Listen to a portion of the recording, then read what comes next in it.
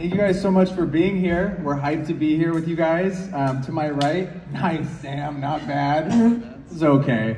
To my right, we have Sam Newton. He's a travel filmmaker. He's amassed a following of almost 200,000 on YouTube, so I'm really excited to be here with you. And to my right, we also have Dikla Bengio. She's the manager of the Artlist Partnerships team, and I'm just super excited to be here with you all and be talking about secrets for building better brand partnerships. So, by a show of hands, who knows what Artlist is? Who's heard of Artlist?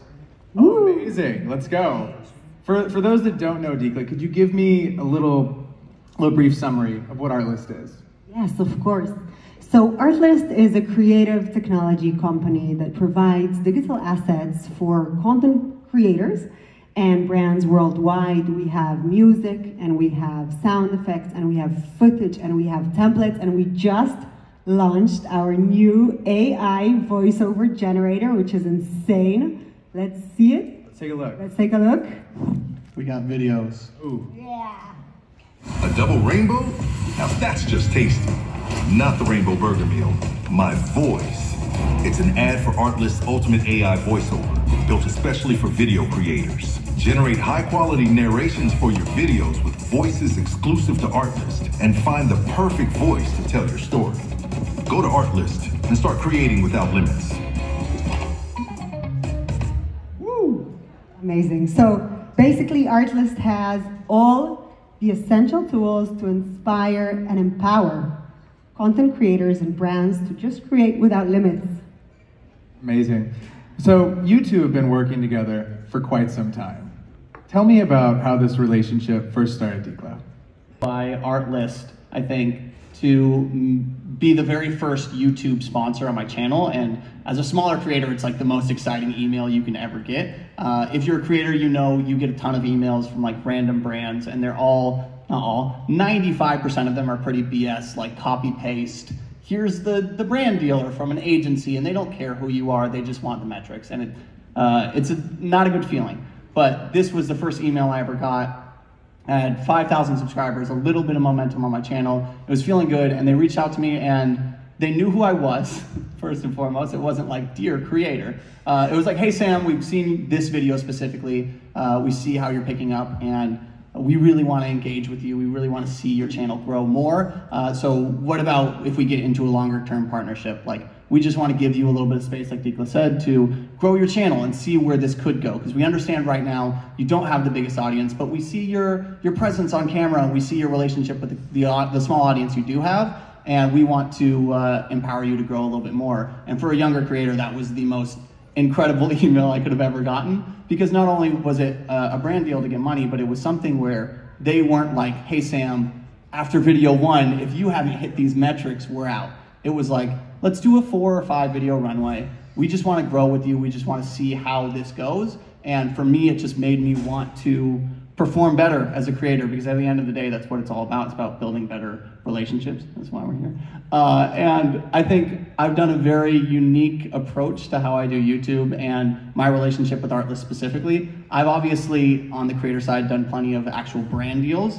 However, this is my second talk. Now I did a Google Talk on behalf of Artlist. I've directed commercials for Artlist. I've done voiceovers for Artlist. I've made music, which is now in their catalog.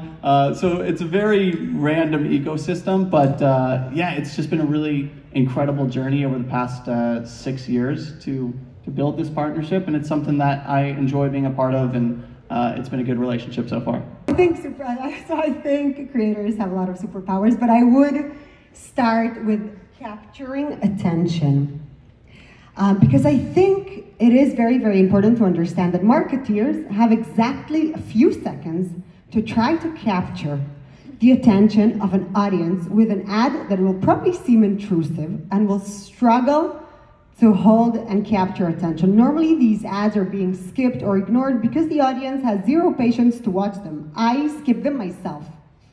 As opposed to influencers that have already captured the attention of their audience and established a dedicated following that actively engages in their content. And what it means is that anything that they endorse, anything that they promote will get higher levels of interest and impact in comparison to traditional advertisements. And I think that's why it's super critical to understand that when you do a brand deal or a sponsored integration, you have to understand that it is not equal a traditional ad. Yes, of course, every brand has talking points, they have a brief, they have a message that they want you to deliver, but they do not interfere with the way you choose to deliver this message. It needs to be organic and natural, and it needs to be appealing and engaging to your audience with nothing scripted or commercial. And I always emphasize, don't try to sell anything. Show the product. Show how it elevates your day-to-day. And if you're promoting Artlist, show how it elevates your production. Show how easy it is to search for a song, to download it, drag and drop it into the timeline. Show how it turns your videos from good to being great. That just sells without selling. And as creators, you have the power to illustrate, to dive into the ins and outs of a product that no other traditional ad can. And I think the most important thing is the personal touch. Because the way you say things matter. And the energy in your voice, that matters. And the spark in your eyes when you talk about a product that you use on a regular basis, that just sells without selling. That arouses an eager to want anything you promote. That is a superpower. And from a brand perspective, to have creators emotionally connected to your brand, that is brand affinity and brand loyalty goals. A perfect reference to everything that I just said, and I'd love to show it because nothing can visualize more. You guys might know this guy. Oh. Let's see him. I'm not pusher. Bam. Definitely need some whooshes. We need to hear those. A lot of lighting that goes over the renders of the watch. If a shimmer had a sound, this close-up of like the stem of the watch. The watch moves a lot in the render. Those can't go without sounds. Need some hits. Some undertone. It's gotta be shorter. I don't know, 20 seconds shorter? 30 seconds? A minute. We're gonna need a whole lot of sounds for this. Yes. Where are we going?